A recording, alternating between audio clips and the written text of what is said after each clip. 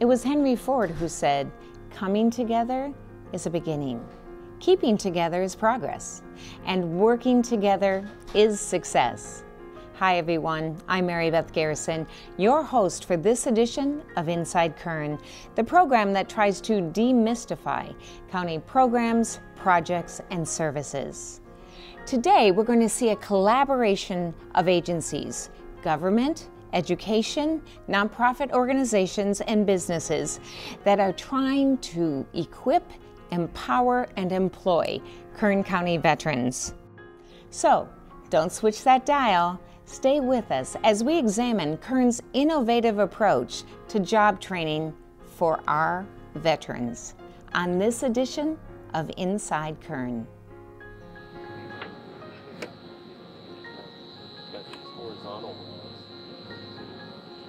They're on that little white box.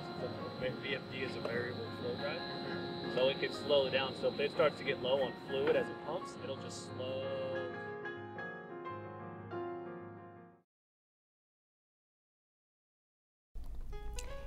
Kern County's Workforce Development Program has long been a passion of employers' training resource. They seek to provide the expertise and the leadership to prepare people for the workplace, both current and future. Teresa Hitchcock, an assistant CAO for the County of Kern, is in charge of workforce development. And let me tell you, she is committed to putting people to work. Hi Teresa, how are you? Hi, good to see you again, Mary Beth. Nice to see you as well. So, Employers Training Resource is a department of the County of Kern. In broad strokes, tell me your mission. We're the county's workforce development arm, and what that means is we provide training and programs to fill the skills gap that exists within our workforce. A lot of times we'll hear from employers that they have open positions that they just can't fill because they don't find employees who have the right skill sets. So what we do is we look for employees who have some skills, and then we'll put them through training to upgrade their skills a little bit so that they can fill those open positions and have great paying jobs that they can raise families on, buy houses, and help support our local economy. So it's a wonderful quality of life department, if you will. It is, and it's a win-win for everybody. So. That makes perfect sense. Now, who are some of your program partners? We have a lot of program partners, but I'm probably going to not mention some of them, and they will be upset with us. But we work with the Kern High School District, we work with Bakersfield Adult School, we work with the Department of Human Services. We have a program for Welfare to Work where we can bring people who are on public assistance in, get them some training, get them into a great paying job, and perhaps break that cycle. We have Kern Community College District is one of our partners. We have Cal State Bakersfield is one of our partners. We also work with vocational rehabilitation for folks who have disabilities or other things that are barriers to employment. We also work with the Employment Development Department. That's one of our biggest partners because when someone loses their job, we go into the employer, we give them all of the information about our programs. Hopefully we can place some of the employees immediately into other jobs. We do have a lot of partners throughout the community. So it takes a village to make this happen. It does, because you have a lot of, we also work with nonprofits, and you have a lot of barriers to employment. A lot of folks don't have stable housing, they don't have stable transportation, so we work on those issues as well. We provide what are called supportive services, so we would help someone with transportation to and from work. We might help someone find affordable housing, so we put them in contact with other agencies that can fill some of those needs as well. So it's kind of a holistic approach to getting employees ready for the workforce. So describe to me some of the trainings that are available through ETR. We have a lot of different things, everything from cosmetology to truck driving to welding. Welding, we had a welding shortage for a while, so we worked with a number of schools in order to get the type of welding that our employers need. You know, who knew that welding has so many different types of welding out there? But that's another thing that we do is we work with the actual employers to find out what their actual needs are and then try to tailor the training programs to provide that. So welding, truck driving, a lot in the medical fields, medical assisting, certified nursing, licensed vocational nursing, registered nursing. There's just so many different programs. Oh, all your office types of employment, bookkeeping, all of those types of trainings are available as well. Pharmacy techs, gosh, if you can think of it, we probably have a training program available to train it. Wow, wow, impressive. Now, veterans, unemployed veterans are one of your priorities. How are you connecting with the vets and making it the job market available to them? They are a target group for us, and so we work very closely with Veterans Services, and Dick Taylor at Veterans Services is fantastic. He really has a passion and a heart for our veterans. So he works very closely with us, and we are putting folks actually in the Veterans building to help assist with different resume and those types of things, to work with the veterans to get them up to speed so that they can go out and find a job immediately.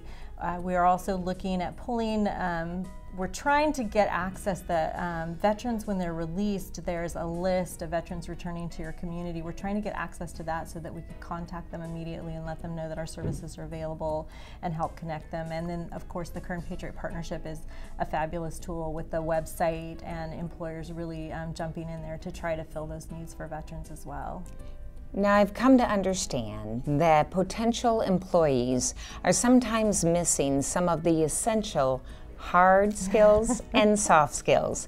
Describe what each of those are and how you're addressing those gaps. A hard skill is like welding or reading a tape measure or doing basic math. Those are things that are trainable. We have training programs for those.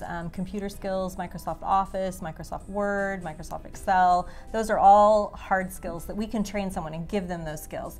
Some of the other skills that, is a little bit surprising for some of us, but there are folks out there who don't know how to resolve a conflict with their employer. They don't know that they need to be on time every day. They don't know necessarily what appropriate work attire would be for whatever work setting they're going into, because let's face it, not all work settings have the same requirements for what you would wear to work. So we try to help people navigate those more the soft skills, the things that are just not necessarily what you're doing every day for work, but they make a difference in whether or not you can be successful at work. That makes perfect sense. So has this integrative approach to job force development worked? It does work. It's fantastic, actually. And our performance metrics, I don't think people realize, but we have a requirement that once we have someone in our system and we've registered them, we have to have an 80% placement and retention rate. So when people come into our program, it's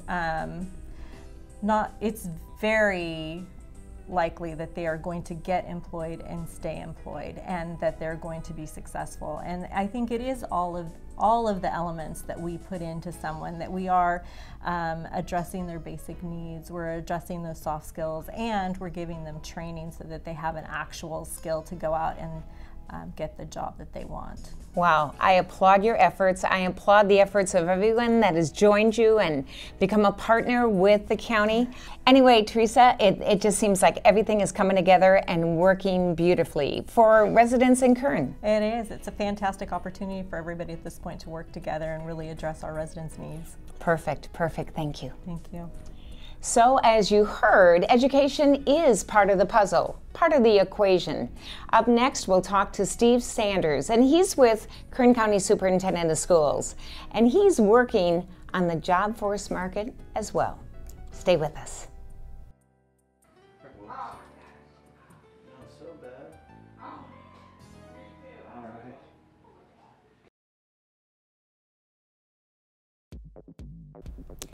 Steve Sanders, Chief of Staff for Kern County Superintendent of Schools, has time and time again said that education is a willing partner to employment.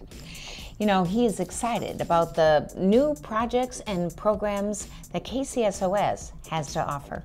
Hi, Steve. Hi, Mary Beth. How are you? Excellent. Perfect. So, describe some of the programs that Kern County Superintendent of Schools has been involved with. You know, education has a long history of involvement with workforce development, which is what we're talking about, getting kids at whatever age or adults into the workforce.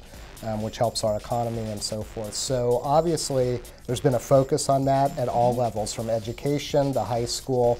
KCSOS has been involved in terms of, one, supporting our districts in their efforts to do that, trying to connect business with schools at all different levels, because that partnership between education and the private sector is really key to getting people employed.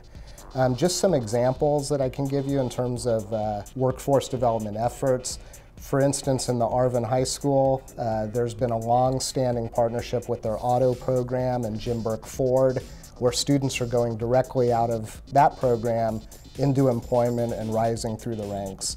Lightspeed Net, for example, has partnered with the high school district to get kids interested in computers, interning at their business, and then they hire them. So that's critical.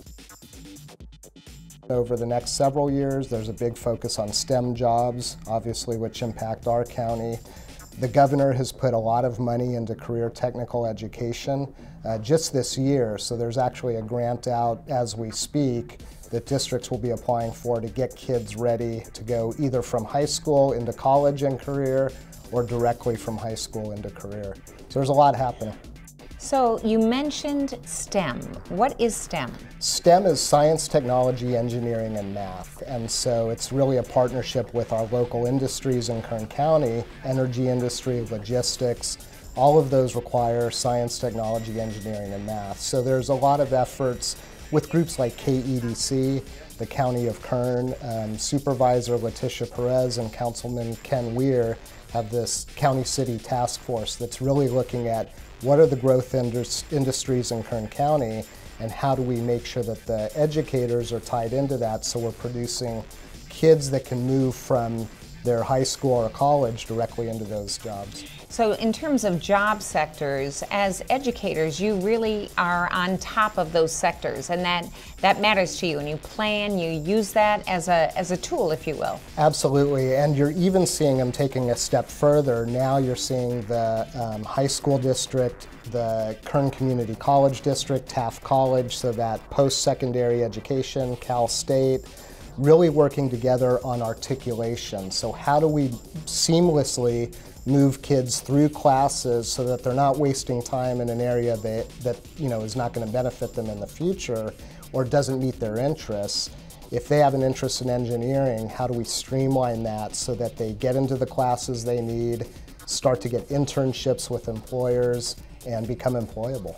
You know, some residents still lack some of those very critical hard skills, and it puts them at a disadvantage, if you will, in the job force.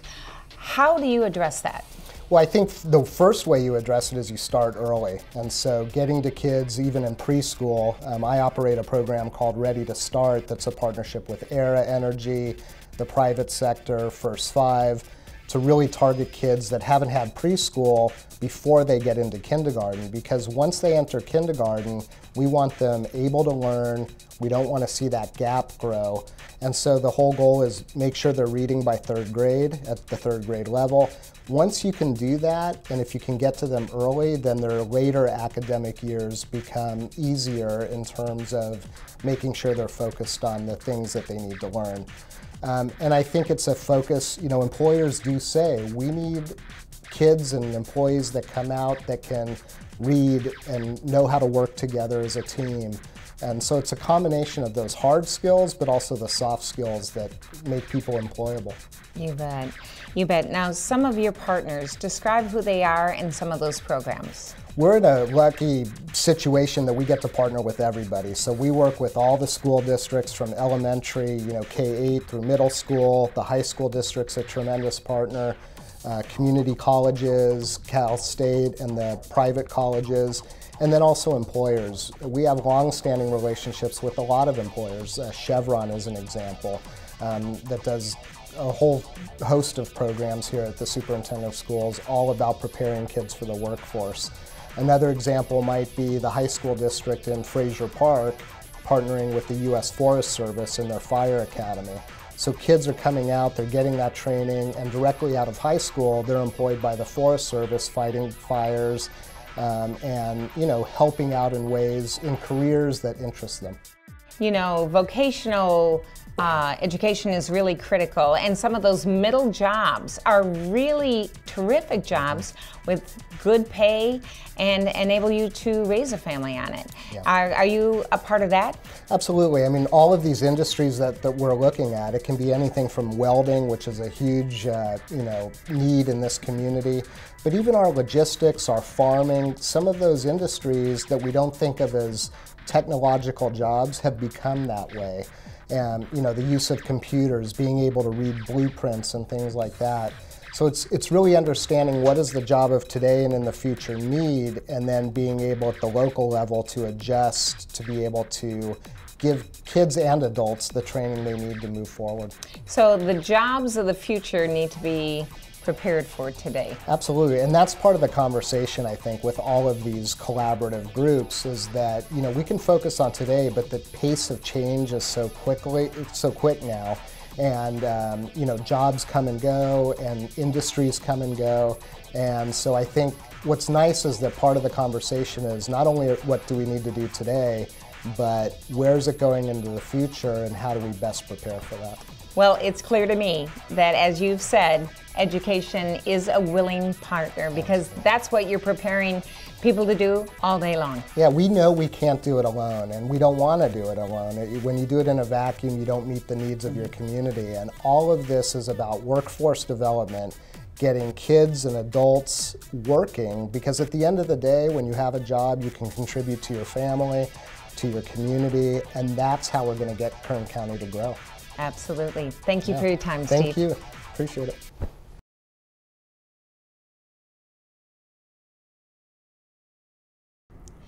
Dick Taylor is the director of Kern County's Veterans Service Department. Dick has been instrumental in the development and implementation of a program called the Kern Patriot Partnership, or KPP. Developed in tandem with Chevron, KPP is connecting veterans to jobs. In Dick's own words, first you thank a veteran and then you hire one. Dick, describe to me, if you would, how KPP came about. Years ago in the private sector, when we were looking to hire veterans ourselves, we thought the process was just too bureaucratic, and we thought it wasn't that hard to be able to connect veterans looking for gainful employment with employers willing to give veterans a first look. So what is KPP's mission? KPP's mission is simply to take top shelf employers that are willing to give our veterans a first look when they're looking to hire, with veterans that are seeking opportunities for careers and employment with top shelf companies. So who are some of your partners in the partnership? We have a growing list, but currently it's Chevron, Era Energy, Tejon Ranch, Kaiser Permanente, Sturgeon & Sons, and we have several others, including Westar Trucking, and the list goes on, and it's growing every week. We have people that are absolutely thrilled to get on board, and they're excited about the principle. So Chevron is a major partner in this program. Tell me about Chevron and why they're involved. Chevron liked the idea when we first brought it out and asked us to explain it a little bit further. And once they heard the concept and its relative simplicity, they wanted to partner with us. And so now this is a partnership that has really flourished. And they are very supportive. They bring a lot to the table. Their employees are supportive. Their command structure is supportive of us. And they like this because it is just one other opportunity for Chevron to give back to our community and to support our veterans.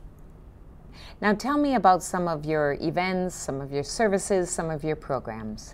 We've attended several job fairs and business expos for both the Greater Bakersfield Chamber of Commerce, the Kern County Hispanic Chamber of Commerce, as well as job fairs put on by Employers Training Resource. And we also offer training for veterans on an individualized basis to help them get their resumes in order and to help them hone in on their interview skills.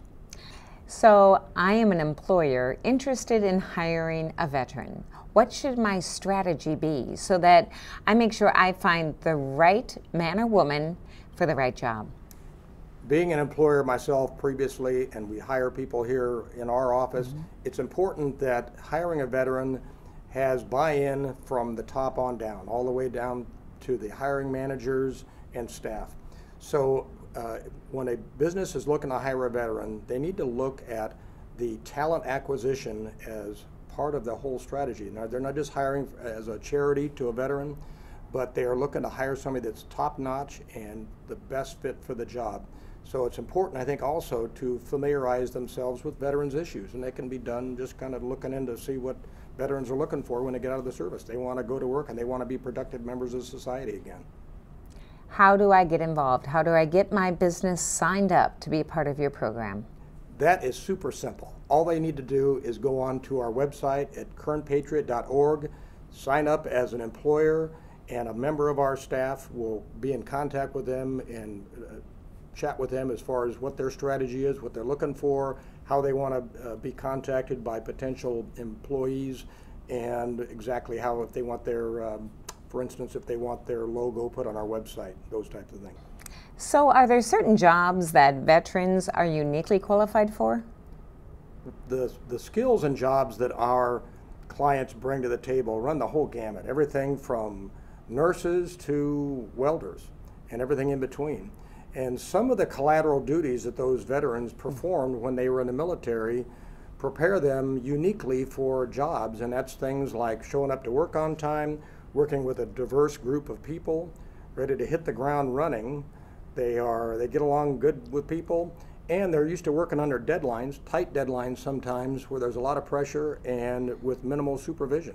Now, do you have success stories? We have some great success stories, and one particular one that comes to mind is Jarod Jones. Jarod Jones served honorably in the U.S. Coast Guard, and he's a single dad and looking for a job that offered him some flexibility, and he's very talented in terms of managerial abilities, and he works for a company called Sodexo, and they run the full range of things in the healthcare field, and that's what he loves to do, and he absolutely loves his job. So, in a nutshell, is the partnership working? Oh, it's been very successful, and matter of fact, in the first week before we even really launched the program, within just a few days, we had over 7 veterans hired. I mean, just like that. Yeah. Wow. Congratulations. Yeah, thank you.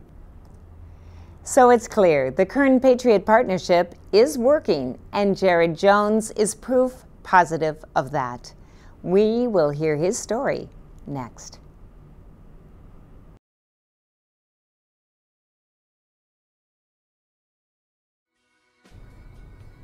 The Kern Patriot Partnership is working, and Jarod Jones is proof positive of that. We'll talk to him now. Jarod, tell me, when, where, and in what branch of the military did you serve? I served from 2002. I went into fresh 2002, straight out of high school, and I served until 2011 in the United States Coast Guard. And I served primarily in Northern California, and anywhere from Oakland, Alameda, San Francisco, back up to Petaluma, and back to Petaluma again. Now, upon discharge, what was your initial experience in getting back into the workforce? Honestly, it's tough. There's a lot to take in. You have to learn that transition is so much what you're used to, especially when you're in for that long and you're accustomed to something, and it's just not the same. So it's very tough, and any help that you can get is definitely appreciated. So how did the program help? Was there training? Was there contacts, job preparation? For me, it was mainly the contacts and networking. They put me into some positions with some people and just helped me network. And then for me, it unfolded into something better. I ended up finding work with a company where, in my role, I needed employees. So I was able to come back to KPP, and I just hired another guy through KPP as well. So it's helped me in more than one way. So Dick, does that happen very frequently, where a veteran gets a job and then he becomes someone in the HR position to hire another veteran?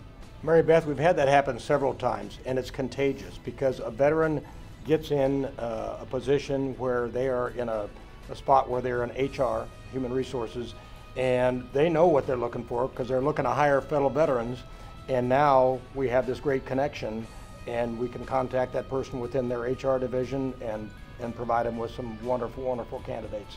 So what did you like most about the program? Really that it's directed towards veterans. I mean, it's almost like kind of having TAPS, but on a civilian side. It helps you transition into finding work, networking, getting staff, and it's going to help people that don't know how to really write a resume and transition military nomenclature to civilian. There's so many different parts of it that help, and that's awesome, you know, and it's helping our community. In Kern County, I've come to find out that, you know, the support to veterans is great, and this is just another piece of it now. So what would you say to a veteran, fellow veterans from all branches who are struggling to find work? Definitely at least stop by, see how they can help you. I mean, some people need help with resumes, some don't. Some people need help with interviews, some don't. Some people just need that extra networking, you know, and why would you turn down a good thing? It's free. You come in as a veteran, you're getting assistance to get help, and I don't know why anyone would want to turn that down. So from the program facilitator perspective, how does a vet get engaged and involved? A couple of different ways, and it's fun to listen to Jarod and how he interacted with other organizations in town and how he networked. But they can either come into our office here at 1120 Golden State Avenue, right near M and N in East Bakersfield, or they can come to our website, go to kernpatriot.org, fill out the online form on who they are and what some of their basic skills are, and that comes to us, and then we will contact them and start the process and see if they need assistance with resume building or interview skills or finding job leads or whatever. So Jarod, has KPP made a difference in your life? Tremendously, and in a short period of time. You know, it's crazy. The first time I came over here was maybe a month or two ago, and within that short period of time, I've spread the word. I've helped KPP grow because I believe in it, and I believe in helping our community and our veterans. And on top of that, it's helped that, you know, I'm fully staffed now where I worked, and I was short staffed, so, and I get to bring in my fellow veterans, so that's awesome. Okay, thank you so very much for your time and your service. Of course.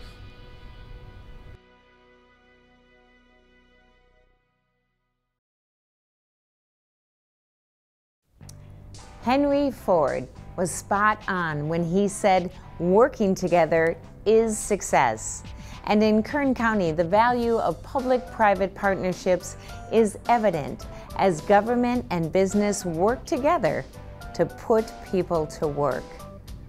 Recently, Bakersfield was named the 11th best city in the United States for veterans. Now that's something we can all be proud of. Thank you for joining me on this edition of Inside Kern, the program that seeks to demystify county programs, services, and projects. Now we hope you learned something about the trainings available to you, or perhaps someone you know. It might just make a difference. So on behalf of myself, Mary Beth Garrison, and the entire KGov team, we wish you a very pleasant day, and we ask that you first thank a veteran and then you hire one.